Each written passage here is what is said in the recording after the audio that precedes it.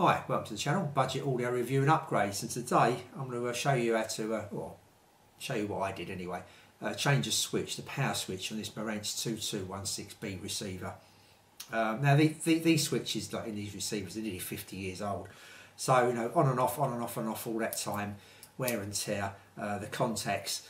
I'm not too sure exactly how this one works, but usually like contacts, you know, there's one slides on top of another, they're kind of like spring loaded to a certain extent, and obviously over time that wears out, and you know, where the two plates touch each other, there's not a proper nice firm contact, it's kind of a loose contact, and when that happens, it can kind of arc, you know, the electricity kind of bounces in between the two plates, you know, it can be very fast, and it can kind of give an interference-y kind of sound coming through. More noticeably probably on the radio. When you listen to the radio, you could probably hear some like interference coming through, you know, bad reception kind of thing, that kind of like noise, I would have said.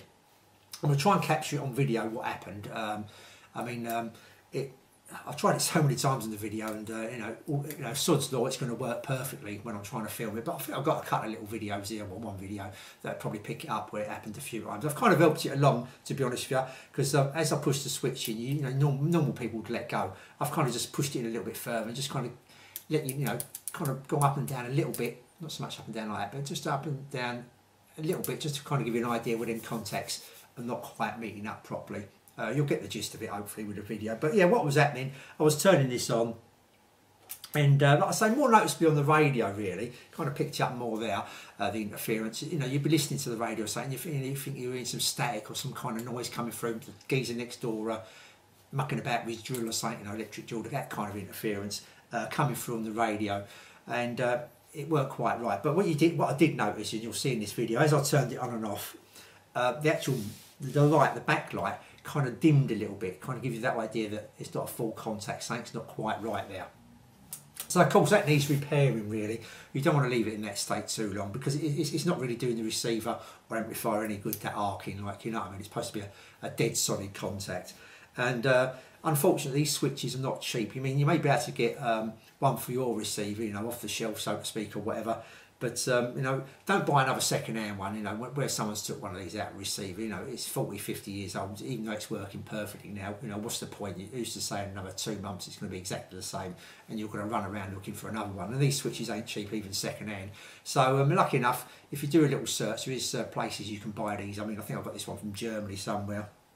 Like I say, not cheap, with the postage and everything. Here to the UK worked out about £31 for a switch. You're thinking, you know, it's quite expensive really, but not much choice. If you want to get it back running as normal, you know, nice receiver like this, nice sounding receiver, you're going to have to pay up for it kind of thing and get it fixed. And it's not an hard job really.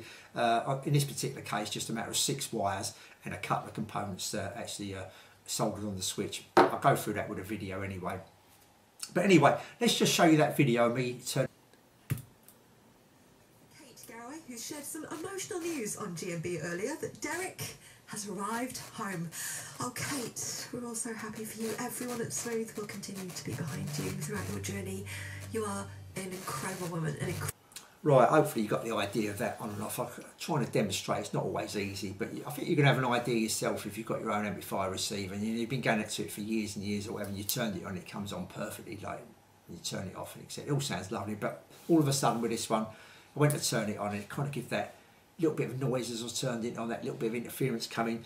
The lights dimmed a little bit and they kind of come on dim, then suddenly burst into action, so to speak, a little bit brighter, and it kind of gave me the idea that something weren't quite right.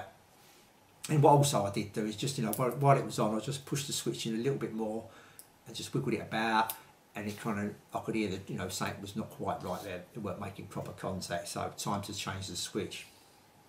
So what we're going to do, I'm going to show you some pictures of me undoing it. I think it's the easiest way rather than video, getting all the angles and everything, but you're going to get an idea of me undoing it and actually changing the switch. So first of all, we're going to undo these these top 4 screws at the top. These 4 screws come undone. Then we're going to undo the 2 side screws, each side, so that's another 4 screws out. And we're going to take the bottom panel off as well. So we've got plenty of room. We're going to have to get that bottom panel off to get in there properly. We're going to take the front knobs off.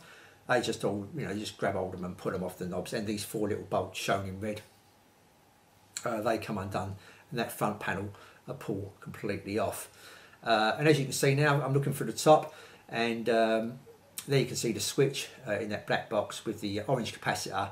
You know, inside that black box I've kind of like shown there. There's the switching capacitor. We're going to take that complete unit out.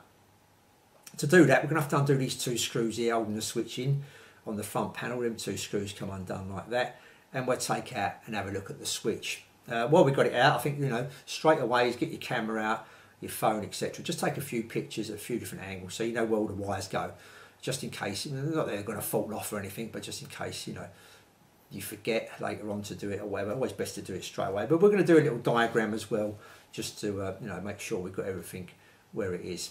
What I'm going to do here also is just to make sure that we put these back exactly as they were, because there's 2 brown wires and there's 2 blue wires, as you can see there on that switch. I'm going to put a little mark on one of them wires on each. As you can see, I've done it there with the yellow arrows. I've made a little red, a blue mark on the brown wire and a blue mark on the blue wire. And both them marks are going to go to the pin 2, the centre pin of that switch. You'll see what I mean when I show you a diagram in a minute. But just to, you know, that's where they go. Rather than at the top, I could get them the wrong way round. Just going to make sure I put these exactly as I took it out. Same with the capacitors there on the side. I mean, these can go in either way round. Obviously, they're going the same place, but you can put them either way round. No polarity or anything. No positive, negative on these. But we're just going to do it just, you know, just a matter of course kind of thing. We're going to put a little mark on them, little blue mark on them as well, so we know that they go to the centre tab of the new switch. Right, so there's the diagram now of that switch. What I've done is drawn where them wires were. As you can see, my like freehand drawing at the top. Yeah, it shows the brown wire pin 1. The brown wire with a little, which is arrowed up with a little cross, you know, near the brown. That's just showing me that's the one I marked up in blue. Then I've got the blue wire on the other side, pin number 3, and pin number 4, the blue wire there, arrowed again with a like little cross on it, showing me that's where the blue wire marked up with the blue felt, which is shown there on the left hand side. I marked it with that just to say that goes there, and as you can see, I'm going to put the capacitors exactly where they should be as well. I've got that little mark on the capacitors as well. The white and green wire is shown with pin 5 and 6 on that freehand diagram. Right at the bottom of that diagram is the actual switch. You can see that's the new switch, that kind of greeny blue colour switch there. And I've labelled that up 1, 2, 3, 4, 5 and 6. One thing you will notice that 2 pins are missing on that switch when you compare it to the top diagram. The pin under pin 2 and the pin under pin 4 are both missing. It doesn't matter with this switch. I mean, this is a perfect replacement. We're not going to be using them 2 pins, so it's fine. So what we're going to do, we're going to undo the old wires, and we're going to put them back. So the brown wire pin 1 goes to pin 1 of the new switch. The brown wire pin 2, which I've put that little mark on, don't forget, it's going to go to pin 2 of the switch, and so with the blue wires and with the white and green wire as well, they're going to go to pin 5 and 6 respectively. So now we can actually start undoing the wires and taking them off and taking the components off. Now you will find, you know, this is going to be a bit tricky. These wires sometimes are put in, they're wound round a few times, same with the component.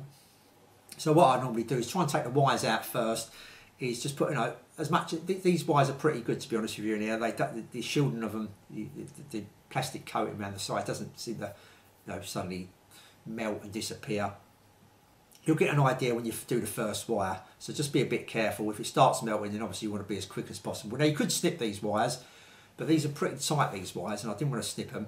But I could have done if I really got stuck, I suppose. There's a little bit of give, maybe, but you may find that some of these components in here, there's hardly any give. Once they put the switch in, they kind of harness it up, everything's pretty tight. So I actually went to take the wires completely out. And what I do with this is, like I say, eat one of the sides here with a soldering iron, one of the pins, as hot as I can get it, because it doesn't matter about this switch, we're going to sling this anyway, and just start wiggling the wire around as it's hot, and it's obviously going to cool down, and reapply the soldering iron back to it and wiggle it about, and finally the wire will come out. Then you can take the component out. I think it's easier that way, because these components can be wound in there as well. So I usually go with the wire, but I mean, whatever way you do it, it's going to be fine, you know what I mean? You know, you'll get used to your own way. Saying that, you're probably only going to replace this once, but if you're doing it continuously, obviously you've got your own way, and I'm teaching you to suck eggs really. But you know, just for anyone doing it first time, I kind of take the wire out first if I can, because you do find it, you know, quite wound around. Okay, so with all the wires off, we're going to, you know, like I say, one for one, basically, pin for pin, we're going to put the new switch in there. So as you can see now, the new switch is in. It's still hanging out, but there you go, it's all wired up there. So now I'm actually going to push it into position where it should be. And there it is, now it's back in the unit. So I'm just going to show you a little test video I've done here afterwards. So if I just show you that video of it back in action now with the new switch.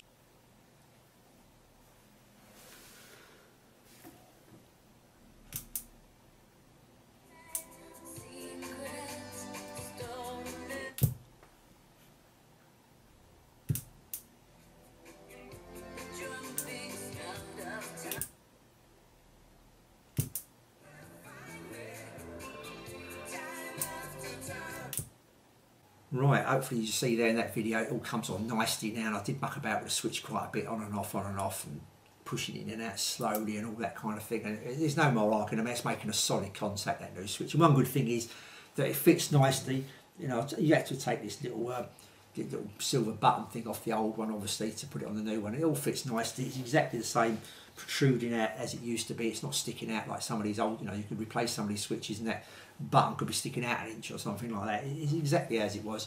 And if I didn't tell you you've had a new switch fitted, you wouldn't know, like you would me. So definitely worth, you know, if you've got one of these amplifiers and receivers and you feel it's on the way out, you know, it's definitely biting a bullet. I know some of these can be expensive, like say £30 for a new one.